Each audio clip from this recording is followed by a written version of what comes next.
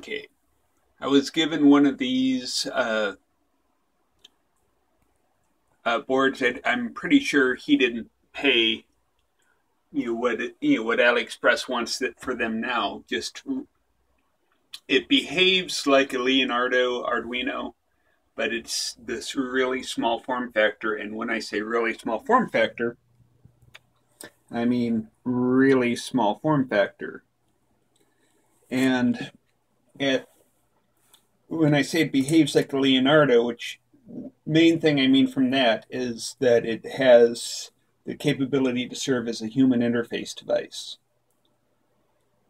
And I have code right here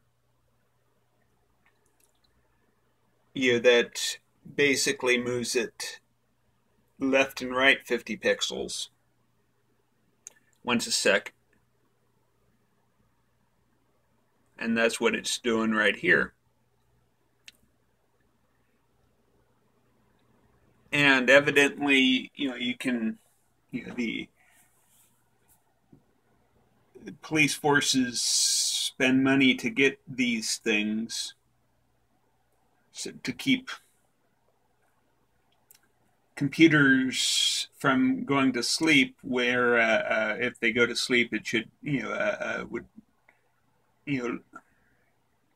trigger things to keep them from being able to have access to. And anyway, it's a neat thing to do with a little board and a what's that,